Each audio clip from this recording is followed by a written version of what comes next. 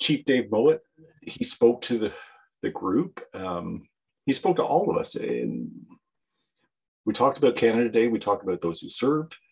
We talked about the history, and we talked about the missing children.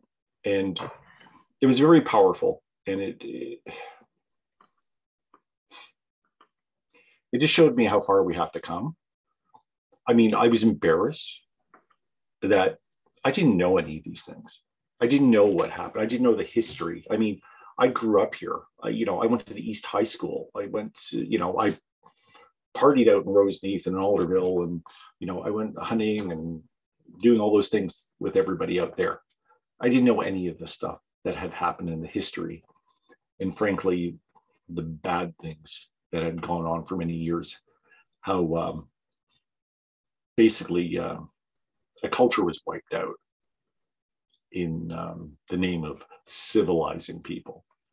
So listening to all of that on Canada Day of all days, it made me open my eyes to see that maybe we're not that great and we have to do some things.